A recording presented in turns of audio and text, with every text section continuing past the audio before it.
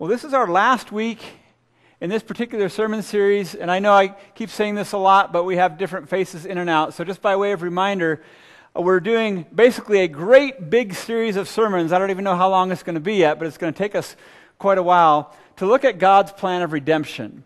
That is primarily what the Bible is about, at least from my perspective.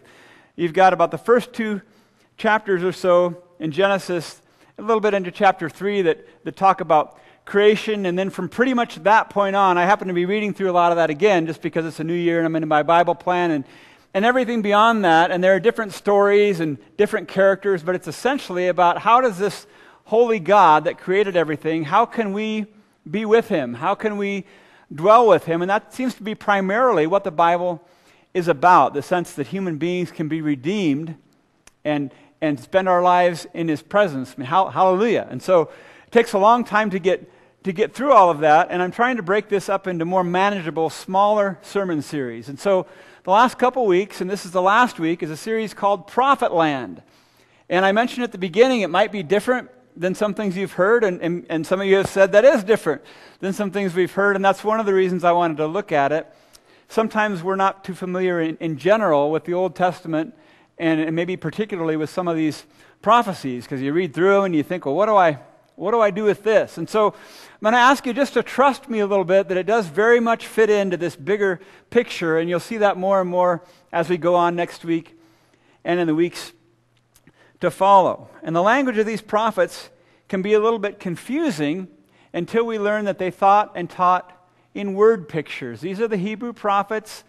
They're the Old Covenant Israelite people, all the same people.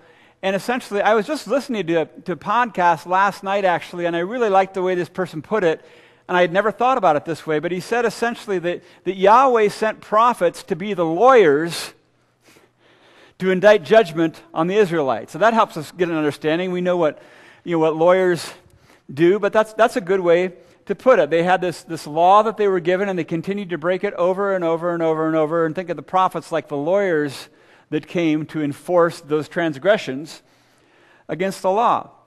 But what we've seen is that as we've looked at many texts, and we'll look at some more today, they sound like end of the planet, end of all the people on the planet, cataclysmic judgments, but then we saw they were actually local judgments against a certain nation or nations that already took place in history. And that's helpful to know, because both of those things can't be true. And so we're going to look at that a little bit more this morning, some more texts like that, because I don't want you to think it's just a verse here and there. It actually takes up a lot of these scriptures.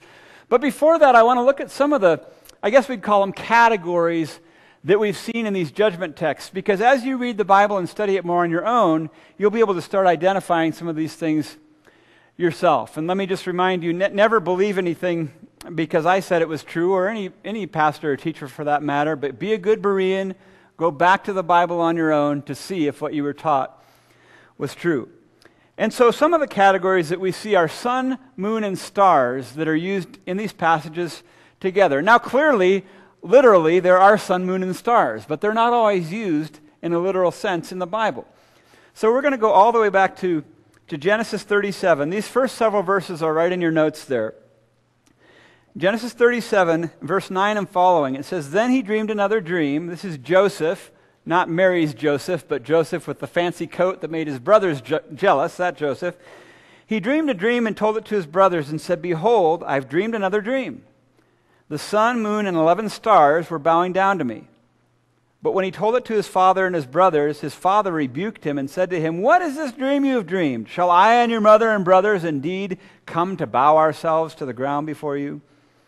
So Joseph's father and brothers, they knew exactly what was being communicated by his dream. Dad, mom, and his brothers were all going to bow down to him.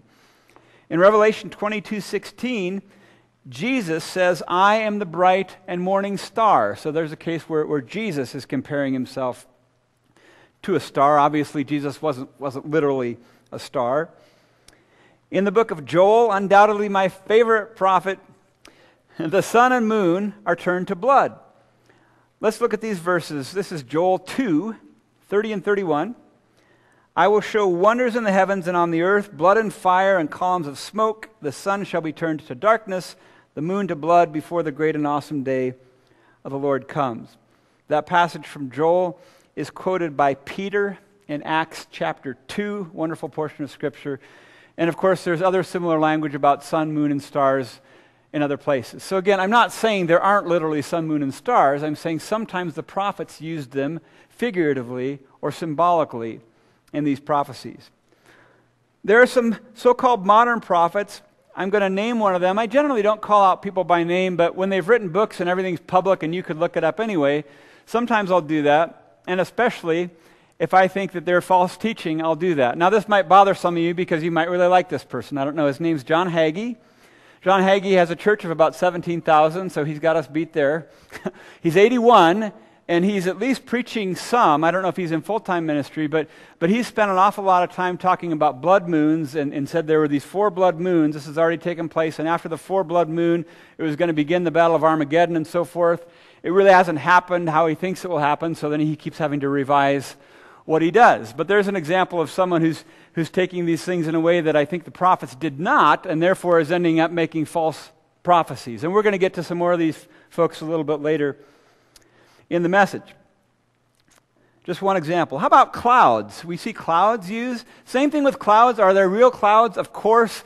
Did God sometimes seem to manifest clouds in a real way? Yes. But sometimes they're used symbolically. I may not go through all these texts, and you can look at some more of these on your own, but they're in your notes there too. But let's look at several. Exodus 13, 19 and 20 says, "The angel of God was going before the host of Israel, and he moved and went behind them." This is kind of fun. I just read about the Israelites crossing the Red Sea last couple days. "And the pillar of cloud moved from before them and stood behind them, coming between the host of Egypt and the host of Israel. And there was a cloud and darkness, and it lit up the night without one coming near the other all night." And then verse 24 says, "In the morning watch, the Lord in the pillar of fire and cloud looked down on the Egyptian forces and threw the Egyptian forces into a panic." God's glory appears in clouds. Exodus 16:10 says, "As soon as Aaron spoke to the whole congregation of the people of Israel, they looked toward the wilderness, and behold, the glory of the Lord appeared in the cloud." Moses received the 10 Commandments in a cloud. Exodus 19:9 says, "And Yahweh said to Moses, Behold, I am coming to you in a thick cloud, that the people may hear when I speak with you, that they may believe you forever." And then verse 16 says, "On the morning of the 3rd day, there were thunderings and lightnings, and a thick cloud on the mountain." Let's go to a text in Numbers 14:14, so easy reference to remember. "For you, O Lord, are in the midst of this people. For you, O Lord, are seen face to face, and your cloud stands over them, and you go before them, in a pillar of cloud by day, and a pillar of fire by night." So we just see in those instances that God's presence is sometimes manifest in these clouds. By the way, in Hebrew, sometimes when things are translated in English, seeing God face to face, the idea is really being in the presence of God. Even the showbread that was in the temple, and then there were certain candles that would light on it, and the idea was that was in the presence of God. That bread represented the presence of God, which eventually was Jesus himself, who called himself the bread of life. But the idea is they were in the presence of God. And when the priest went into the temple, then there was this cloud, and then they would meet with God there, face to face. It didn't mean that God was sitting there in a literal body speaking to them, but they were in the presence of God. That's the idea that was conveyed there. This one's kind of interesting. Isaiah 19:1, "An oracle concerning Egypt. Behold, the Lord is riding on a swift cloud and comes to Egypt. The idols of Egypt will tremble, and the heart of the Egyptians will melt within them." I highly doubt if we believe there that's saying that God was, and I'm not trying to be irreverent, but that God was somehow literally riding a cumulus cloud or something, landed in Egypt, and people's hearts melted. Nahum said, "The clouds are the dust of God's feet. The Lord is slow to anger and great in power, and the Lord will by no means clear the guilty. His way is in whirlwind and storm, and the clouds are the dust of his feet." Well, let's move on to earthquakes. Not always called an earthquake, but sometimes the prophets would talk about the earth being moved out of its place, the heavens shaking, the earth rocking and reeling. Let's look at Haggai 2:21 and 22. "Speak to Zerubbabel," great name, "governor of Judah, saying, I'm about to shake the heavens and the earth and overthrow the throne of kingdoms. I'm about to destroy the strength of the kingdoms of the nations and overthrow the chariots and their riders, and the horses and their riders shall go down, every one by the sword of his brother. So again, we have the shaking of the heavens and earth. Here are a couple more. Isaiah 13:13. Therefore I will make the heavens tremble, and the earth will be shaken out of its place at the wrath of the Lord of hosts and the day of his anger. And one more from Micah 1, verses 3 and 4. Behold, the Lord is coming out of his place, and will come down and tread upon the high places of the earth, and the mountains will melt under him, and the valleys will split open like wax before the fire, like waters poured down on a steep place. And you're probably already seeing already, if you haven't studied this a lot on your own, how familiar these themes are. There aren't too many themes. We have cosmic disturbances, thunder, lightning, earthquakes, heaven shaking, sun, moon, and stars, mountains melting, things like that. And then we have things being attributed to Yahweh that we would think normally are more human characteristics, like he's the one wielding the sword, he marches out, he comes down. There are only a few of these themes, and you'll start to see them used over and over and over. Now, does this mean there are not real earthquakes? Of course not. But it does mean that sometimes the earthquaking and shaking is a symbol for nations faltering and fading. There has to be a real thing for the symbol to make sense. Just like us, the Hebrews experienced real earthquakes, and when they used this earth-shattering language, they were saying that chaos in governments and nations and battles could feel like the earth was moving around them. You also see this other theme of the Lord coming out of his place, coming down, phrases we've seen several times. Well, let's just look briefly at thunder and lightning. Sometimes they're used independently, sometimes together. We see in Isaiah 29:6, you will be visited by the Lord of hosts with thunder and with earthquake and great noise, with whirlwind and tempest and the flame of a devouring fire. When the trumpet sounds, he says, aha, and he smells the battle from afar, the thunder of the captains and the shouting from Job 39. 1 Samuel 2:10, the adversaries of Yahweh shall be broken to pieces. Against them he will thunder in heaven, and Yahweh will judge the ends of the earth. He will give strength to his king and exalt the horn of his anointed. Here are a couple with lightning and some combinations of these things. Bow your heavens, O Lord, and come down. Touch the mountains so they smoke. Flash forth the lightning and scatter them. Send out your arrows and rout them. Lightnings are often used as judgment, as if the Lord himself was shooting arrows. You'll see that again in another text here. The Lord will appear over them, and his arrow will go forth like lightning. The Lord God will sound the trumpet and march forth in the whirlwinds of the south. Let's go on to the last passage here from Job. Keep listening to the thunder of his voice and the rumbling that comes from his mouth. Under the whole heaven he lets go, and his lightning to the corners of the earth. So in some of these, thunder and lightning are combined, and there are other elements we've seen too, the Lord appearing, the Lord marching forth, and so on. Here's a couple things. This is not in your notes, but from Isaiah 19 and 20, I'm just highlighting a couple verses here. In that day the Egyptians will be like women and tremble with fear before the hand of the Lord of hosts shakes over them. And the Lord will strike Egypt, and Assyria will come into Egypt. So shall the king of Assyria lead away the Egyptian captives. So like these other passages we've looked at, the Lord is actually using Assyria to judge another nation, but he is ultimately behind it and uses language like the hand that the Lord shakes and the Lord strikes them. Is it true the Lord was administering the judgments? Absolutely. And did they literally happen to these nations? Absolutely. But was the Lord literally shaking his hands and striking them? Absolutely not. And so it's good to see again how they use this language. We'll look at a couple other texts, but I hope you can see it's not just a verse here and there. All the prophets are doing this, which is very helpful to us. If some of them use this exaggerated metaphoric language and others didn't, then we've got a big problem of interpretation. But they're all doing it just the same. It's a continuity, just like you'd expect if the scriptures are actually inspired by God. We're going to go now to a lengthy passage because it just happens to combine all these elements. So look for these different things we've seen. This is in your Bible. If you want to follow along, it's on page 703. If you're using one of our Bibles, 703, it's Isaiah 30. So it's on whatever page Isaiah 30 is in your own Bible, if you have that. And again, 703 in our Bibles. It's Isaiah 30, 25 and through 33. Again, it's a little lengthy, but bear with me because I just want you to see all this in one place. Isaiah 30, beginning in verse 25. And again, I mentioned this last week too. I try to read these texts with the tone that it seems like they have. So I'm not angry, I'm not shouting at anybody, but it's judgment language. On every lofty mountain and every high hill there will be brooks running with water in the day of the great slaughter when the towers fall. Moreover, the light of the moon will be as the light of the sun, and the light of the sun will be sevenfold as the light of 7 days, in the day when the Lord binds up the brokenness of his people and heals the wounds inflicted by his blow. Behold, the name of the Lord comes from afar, burning with his anger and in thick rising smoke. His lips are full of fury, and his tongue is like a devouring fire.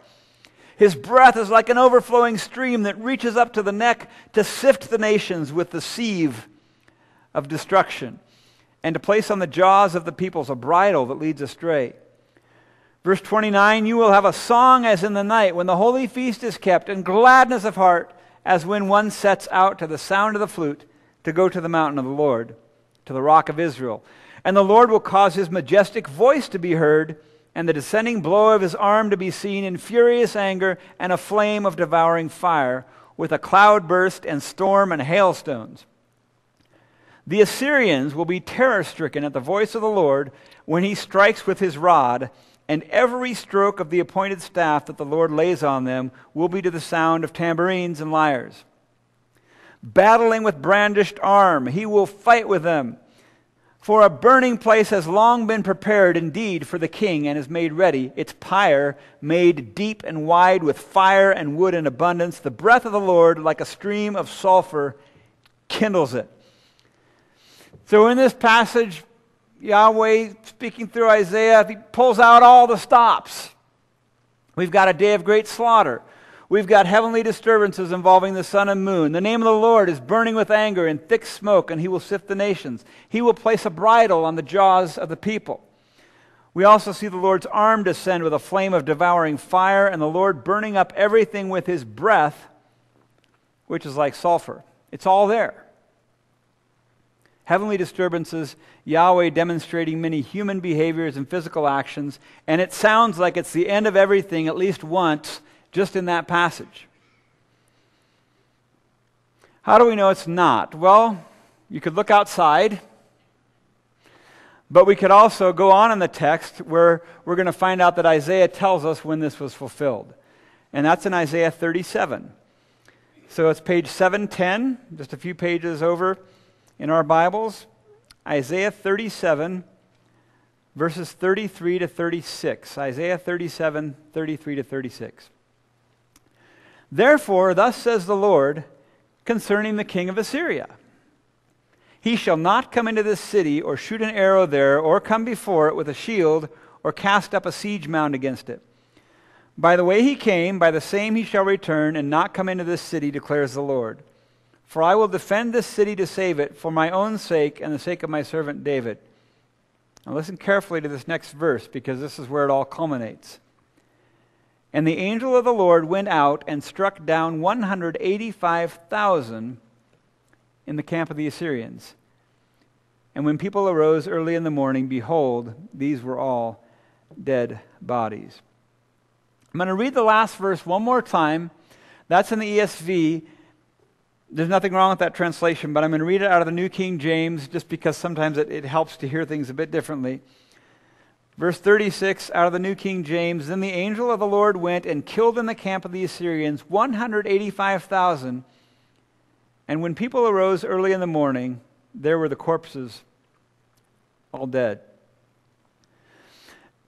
Now, one of the things I'm trying to do, and I hope I'm doing it well at least some of the time, is not only to admonish all of you and encourage you to read and study the Bible, but teach you how to do it. There are a lot of other people that could probably teach you how to do it better, but I'm just trying to give you the different tools that help me. One of those tools is sometimes to read things really, really slowly. The biblical writers could cover a tremendous amount of territory, sometimes in 2 or 3 verses, and we just read over them and go to the next verses. But let's look at verse 36 slowly. It says 185,000 Assyrians were killed, and then after that it says the rest of the people arose the next morning. They slept through the night. No one heard a sound. No one on the watchtowers was alerted. No alarm bells are sounded. Are you kidding me? 185,000 people, which I understand and take literally, were killed, and no one noticed a thing until the morning? Now, let's not minimize what happened, but let's also say that the language that we read in the previous passage compared to what actually happened is a little bit anticlimactic. I mean, you've got heavenly disturbances, things blowing up all over the place, hearts melting, the Lord doing this and that, and what really happened was all these soldiers, while they were sleeping, were killed, and no one else noticed a thing.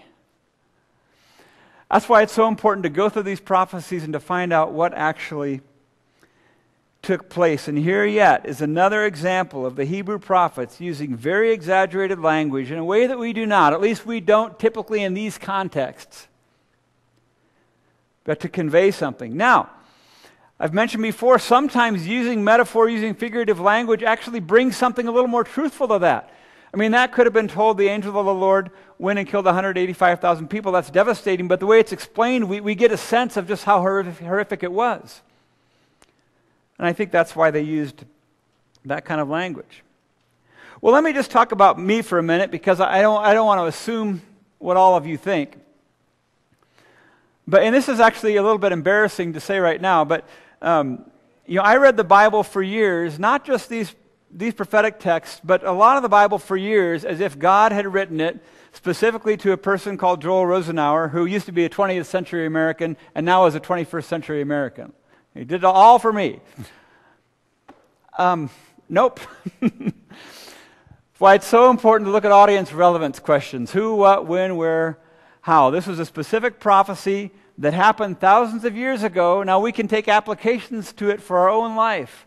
But this is where, and again, I'll just speak for me, where I got into, not trouble necessarily, but I really used to misinterpret a lot of the Bible because I completely ignored the original audience, didn't even think of them. One of the reasons I did that is because I was sort of told not to think about them. I was told, and you've maybe heard these things, the Bible is just a love letter written to me. Well, what if your name's Ananias or Sapphira or you're a Canaanite? And they were all killed. We have to have context when we read the Bible. It's living and active? Absolutely. We can apply it to our lives? Absolutely. It's transformative through the Scriptures. We can find a relationship with God through Christ? Absolutely. But we're still reading somebody else's mail. These documents were originally written to real people in real places with real history. And after we learn that, that's where we can start interpreting the Bible correctly. Remember, interpretation always comes first. Then the next question is, what does it mean for me? It's a great question. What does it mean for me? But don't make it the first question, because it completely ignores the people to whom these documents were actually written, and we often misinterpret things. And I did that for a long time. Well, let's go now back to the book of Micah, chapter 1. We looked at a couple of these verses earlier, but we're going to look at a few more. This is page 923, if you want to use one of our Bibles, 923, Micah 1, and we're going to read verses 2 through 8. Micah 1, 2 through 8. Again, I'm just comparing Scripture with Scripture so we can actually see how prevalent this language is. Micah 1, beginning in verse 2. Hear you peoples, all of you, pay attention, O earth, and all that is in it. And let the Lord God be a witness against you, the Lord from his holy temple.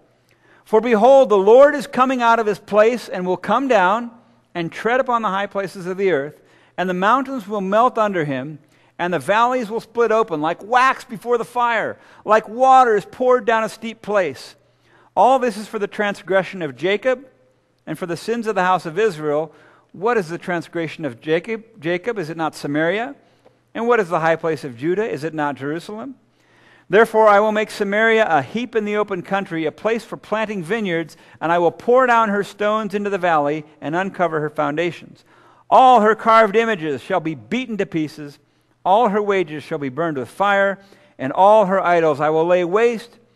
For from the fee of a prostitute she gathered them, and the fee of a prostitute they shall return. For this I will lament and wail. I will go stripped and naked. I will make lamentation like the jackals, and mourning, mourning, like the ostriches. Again, the Bible's not G-rated, at least not a lot of it. What elements do we see in this prophecy? Hear, O peoples, pay attention, O earth, and all that is in it. Sounds like it's going to affect everybody, no question. The Lord is coming. The Lord will come down. The mountains will melt under him. The valleys will be split open. We've seen all this other places. Sounds like an end of the planet, end of all people, cosmic disaster that will affect the entire world, everyone and everything. Now look at verse 1. Same chapter, verse 1. The word of the Lord that came to Micah of Moresheth in the days of Jotham, Ahaz, and Hezekiah, kings of Judah, which he saw concerning who? Samaria and Jerusalem. That's who the judgment was actually about. By the way, this isn't in my notes, but it just came to mind. That's why it's so helpful, at least it has been to me, to understand a little bit of what I've been teaching about Old Covenant Israel, because we realize an awful lot of these judgments were either, when the kingdom split, after the first three kings of Israel, remember we have King Saul, King David, and Solomon. There's only one kingdom of Israel. It's united. After Solomon, it splits. Israel is the northern kingdom. 10 of the 12 tribes are there. Judah is the southern kingdom. 2 of the 12 tribes are there. And so many of these judgments are actually about Assyria. It happened about 722 BC. Or about Judah, which happened about 586 BC.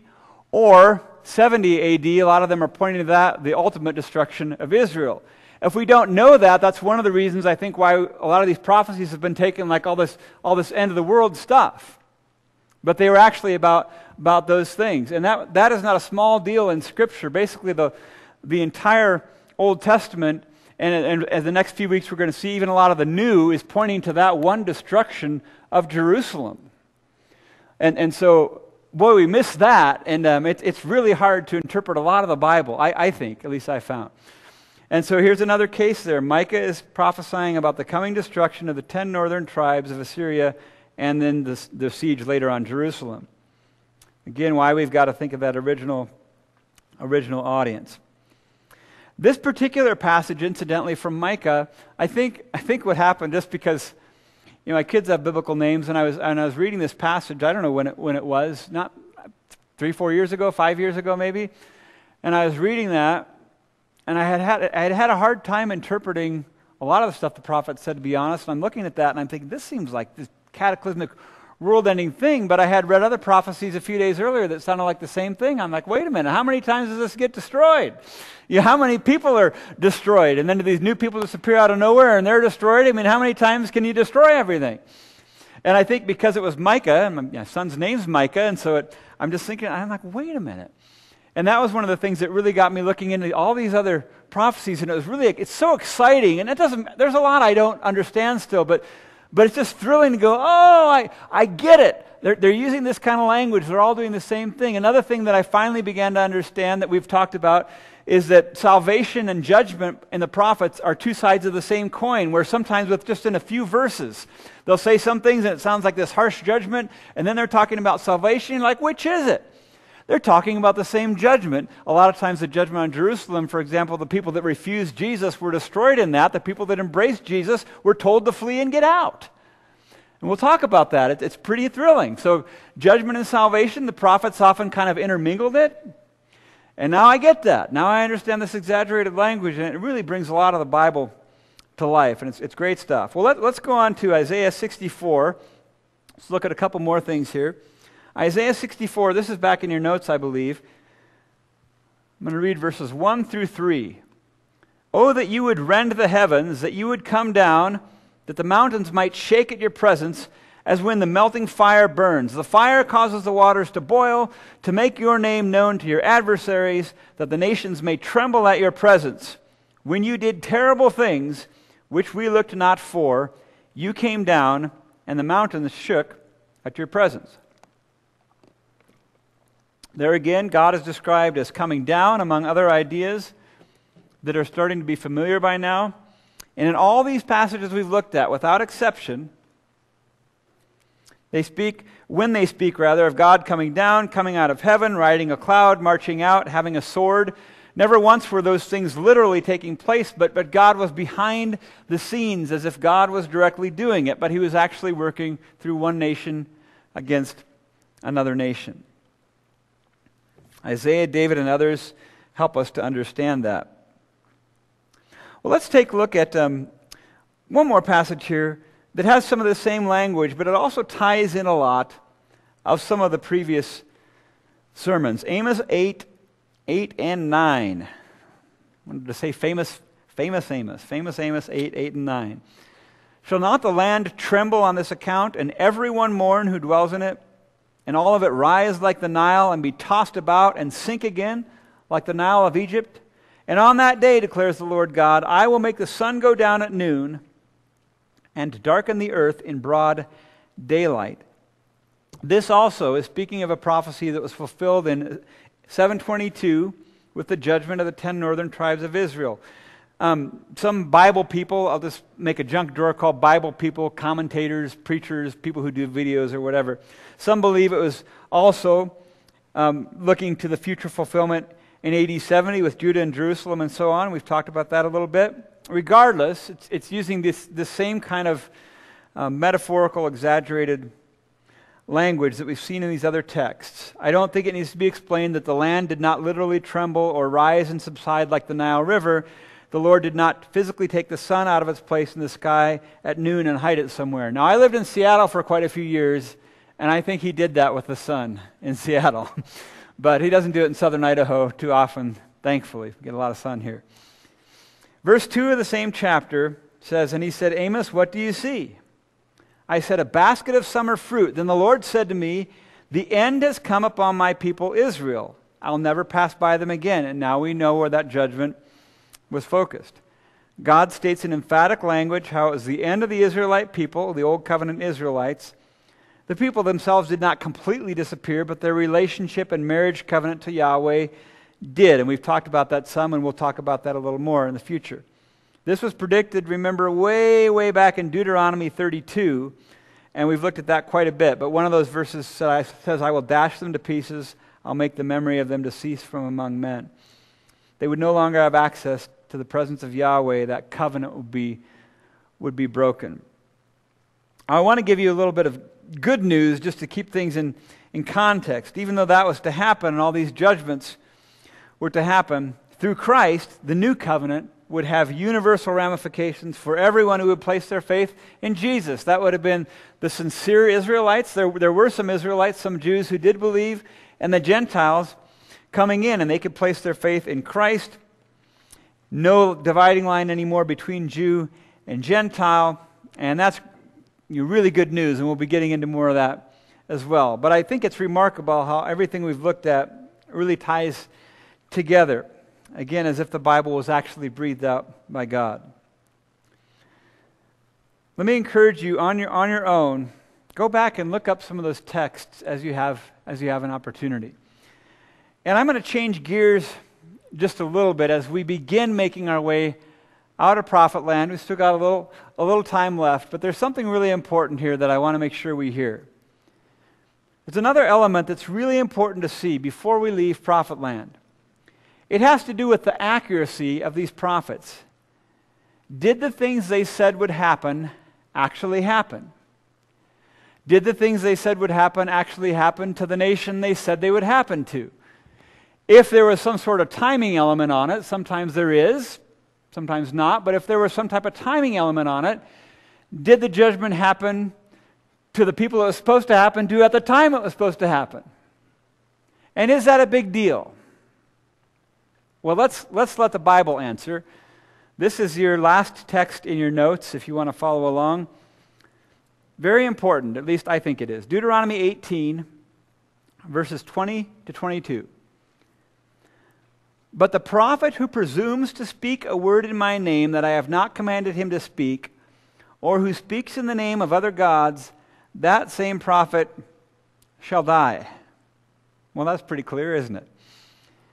And if you say in your heart, how may we know the word of the Lord has not been spoken? When a prophet speaks in the name of the Lord, if the word does not come to pass or come true, that is a word that the Lord has not spoken. Well, that makes sense, doesn't it? The prophet has spoken it presumptuously.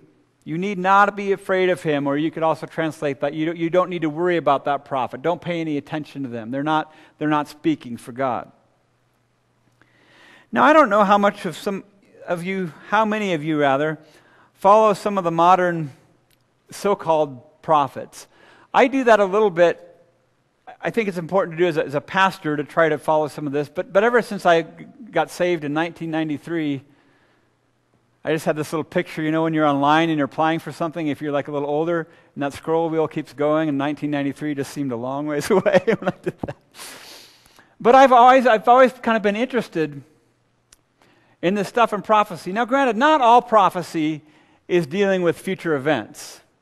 There's some prophecy, and we see this in the Old Testament, where the prophets were speaking directly to them right now, like shape up, you're disobeying God, don't do that. And then some were predicting future events. We have those things today, too. We have people that will talk about, sometimes we call it, the prosperity gospel or health and wealth. You find Jesus and everything is going to go great. You're going to have plenty of money. You're going to get your new house. You're never going to get sick. If you do get sick, boy, you just don't have enough faith. That's a type of prophet. It's a false type of prophesying. But we have people like that. And you may know some people, I know some people personally that have been really, really damaged by that message because they know somebody that got cancer that didn't get healed. Or they've got, they were expecting the promotion and they got canned or something like that. So we need to watch out for those people too. Now, do I think that God wants the best for his children and that sometimes he gives us many of our wants as well as our needs? He seems to do that.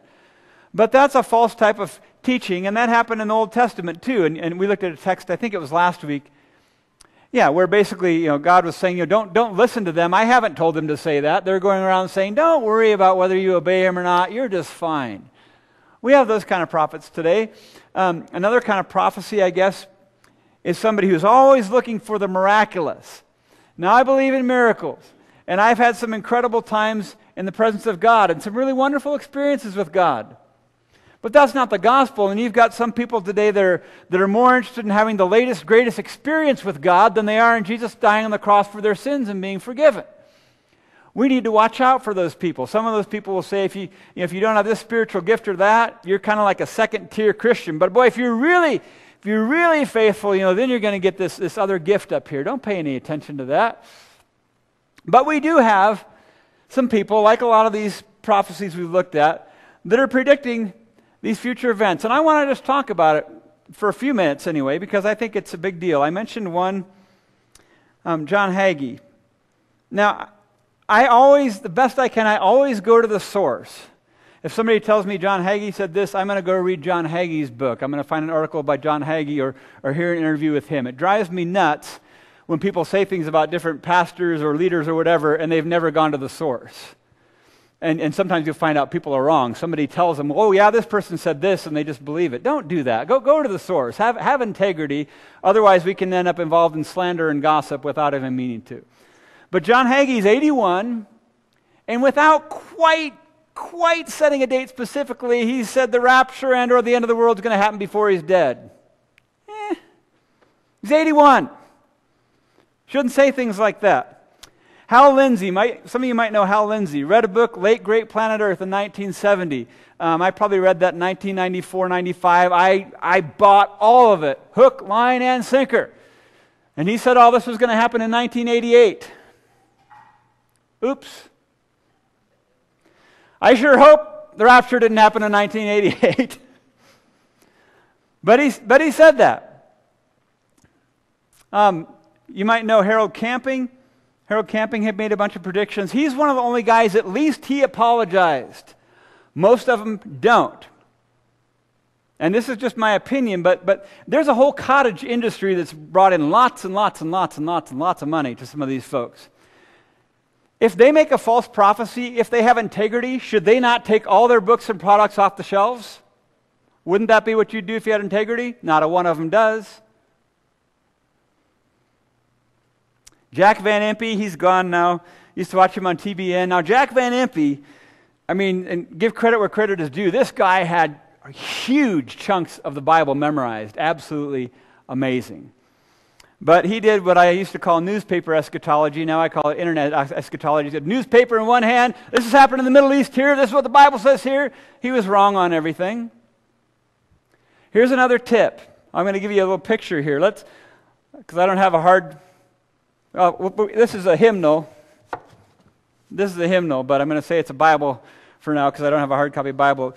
When you're a Christian and you're interpreting things, have the Bible here and the world here, and not the world here and the Bible here. In other words, don't interpret the Scriptures through the world and what you see around you. Interpret what you see around you through what the Scriptures say and teach. That's another area where we can get ourselves into big trouble. Edgar Whisenant. Edgar Whisenant was a NASA guy, not a dummy. He wrote a book in 1988 called 88 Reasons Why the Rapture Will Take Place in 1988. It sold a few million copies. There's a reason that 88 was a big year, and I'm tempted to get into it now, but I'm not going to, just for time, and we'll get to some more of it later. Didn't happen. So here's what he did. He realized in his calculations that he had started with the year 0, but he should have started with the year 1. And if he had started with the year 1, then it would take place in 1989, and he wrote another book called 89 Reasons Why the Rapture Will Take Place in 1989. And we could go through several others. Now, I mean this sincerely. I mean this very sincerely.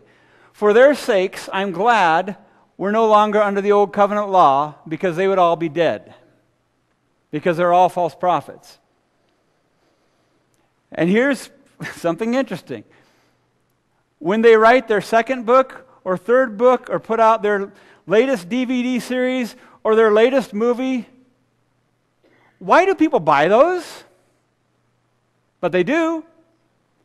Why would you do that? Someone's made false prophecies, and God's so serious about it that under the old covenant they would have been killed for that, but now they're going to fudge the numbers and rework it and put out the next product, and people still buy it. This stuff is a big deal again because and all Christians, I believe, we're responsible for our own faith, and we're responsible for whether, just to put it bluntly, whether we're gullible or whether we're suckers for a lot of this stuff or not. That's on us. But yet we want to trust these people. Some of them are pastors or they're authors, or maybe they've got doctor in front of their name and they should know. And so you've got a lot of believers that are almost focusing more on that stuff than a vibrant, ongoing relationship with Jesus Christ and helping their neighbors and being salt and light in the world. Because what happens, and I stole this phrase, is that some believers are more interested in getting on the next flight than they are staying in the fight. For our culture, it's our fault primarily that our culture is where it is, in my opinion. Other people that are driving it are acting in ways that we would expect them to. They don't have a Savior named Jesus. They don't have concrete truth, so we're just seeing things lived out in front of us that you would naturally expect to happen by people who are pagans. And so many Christians are thinking, this is so horrible, I can't wait just to get out of here. You find me that message anywhere in the 17 or 1800 pages of your Bible, depending on your translation, how big the font is, anywhere that it says believers are supposed to be the ones going on the defensive, hiding, waiting to get out of this big, terrible, bad world. You're not going to find it anywhere. Salt, light, ambassadors, not be offensive, but go on offense. We've got the right worldview. We've got the truth. Why would we want to hide it? And some of these folks that are writing this stuff, I think, has played right into that. I'm not saying everybody. I'm not even saying most Christians, but a lot.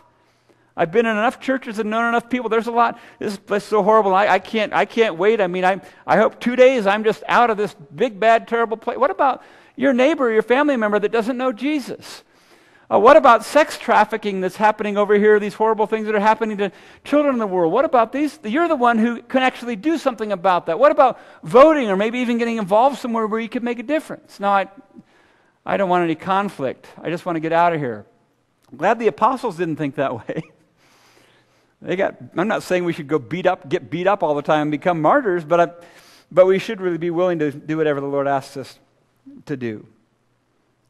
Only the real prophets were the ones whose predictions came to pass when and as they said they would. Anyone else then, anyone else now is a charlatan, a con artist, a false prophet, and Yahweh takes that really, really seriously.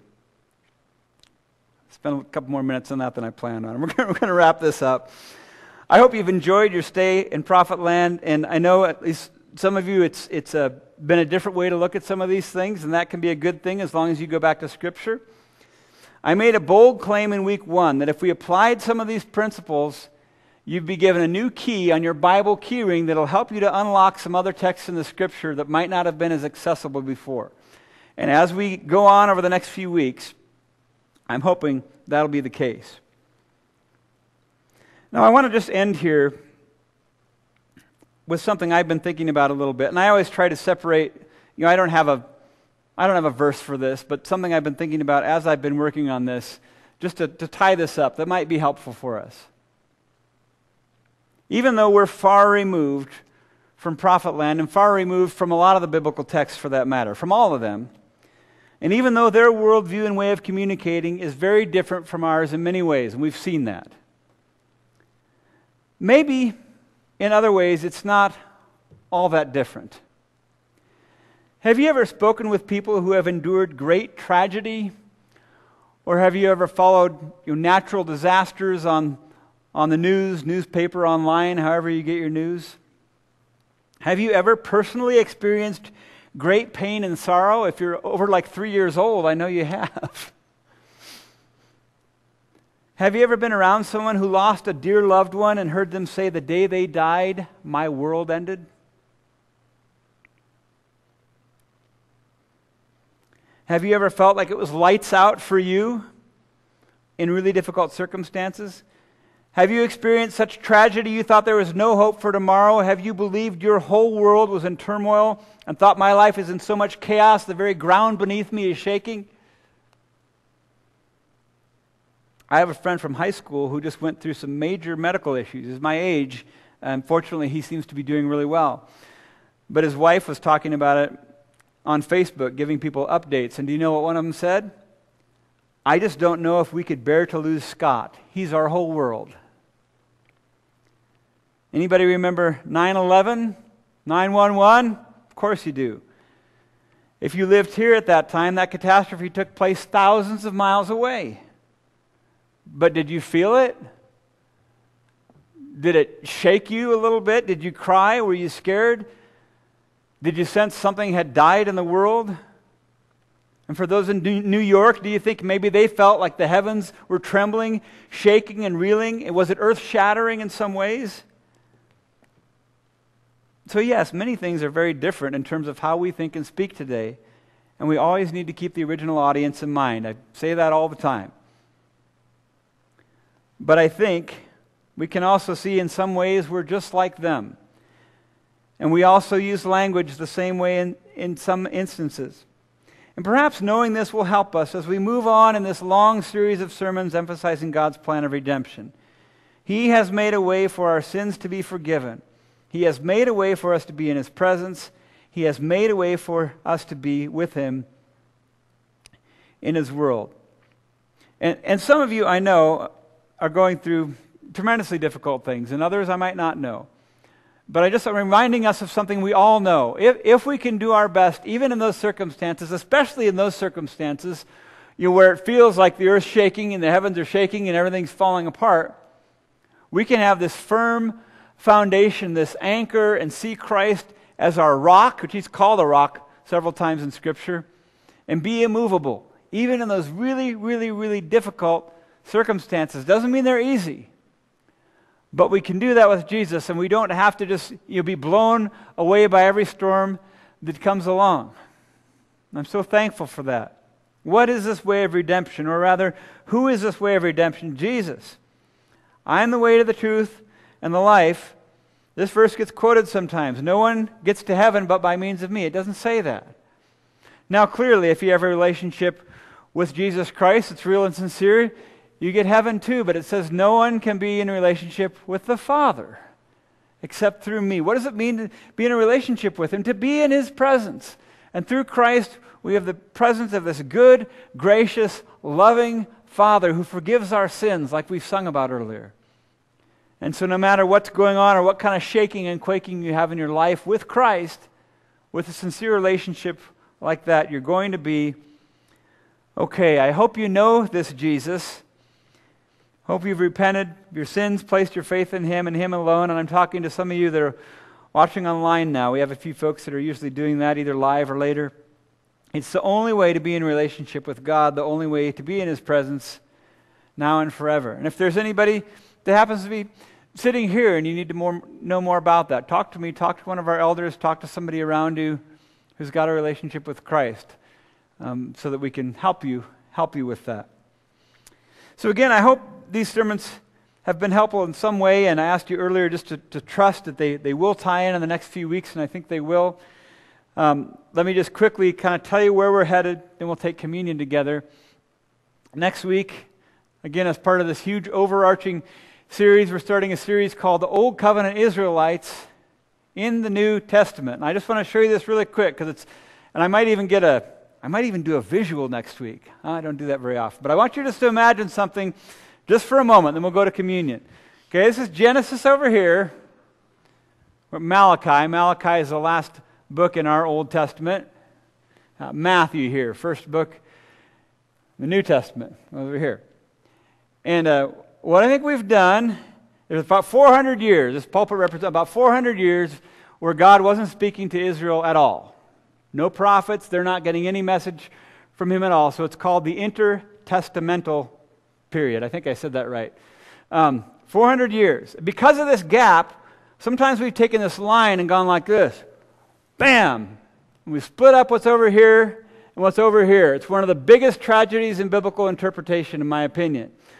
When we get next week and we start seeing John the Baptist, we start seeing Jesus, we start seeing the apostles, do you know who they're talking to?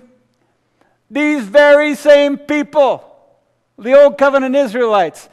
They're the people in the New Testament. Same people. Now later a lot of Gentiles come in, but all this ministry is right here. When we start to see this and we get rid of this stupid line that never should have been put there, makes all the difference in the world in terms of how we see Scriptures. All right, let's go ahead and pray together. Lord, thank you for this morning. Thank you for everyone's attention here, these wonderful brothers and sisters. I'm just throwing a lot out there from your word, but thank you for them. Thank you for our wonderful children and the people that are ministering to them right now. And we already prayed for some families we have that are sick and have a lot of needs. We pray you'll be with them too.